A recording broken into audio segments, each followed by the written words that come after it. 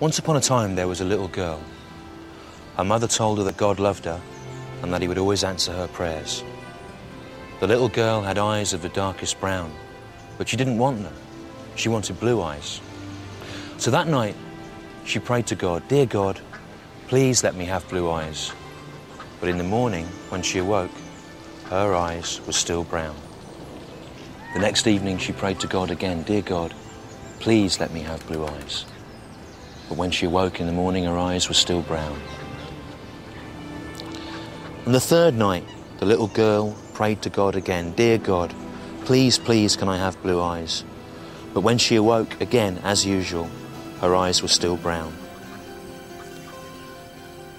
And the little girl said to her mother, "Mother, you told me that God loved me and would always answer my prayers.